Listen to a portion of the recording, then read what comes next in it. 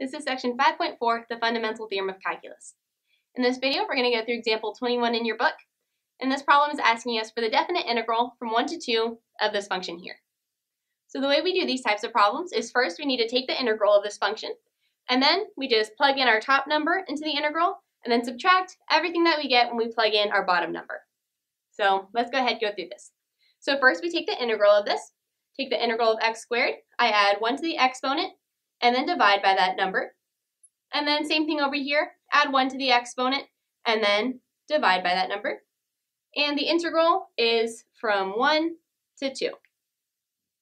And from here, I'm going to plug in my top number into this entire thing, and then subtract whatever I get when I plug in my bottom number into this entire thing. So plugging in my top number, I get 1/3 times 2 cubed minus -1 times 2 to the minus 1.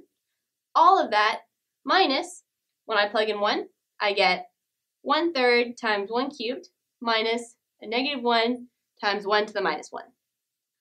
Okay, simplifying this out a little bit, over here I get 8/3 plus 1/2, all of this, minus, on this side, this simplifies out to 1/3 plus 1.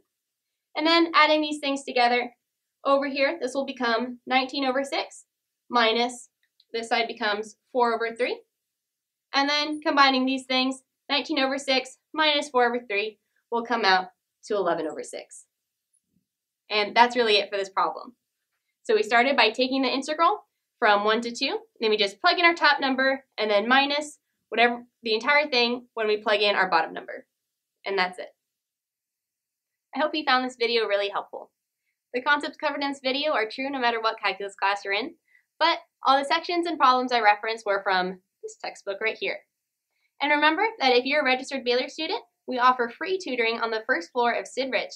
You can either schedule a one-on-one appointment online or just drop in whenever you're available during our business hours for free tutoring. For more information, feel free to visit our website.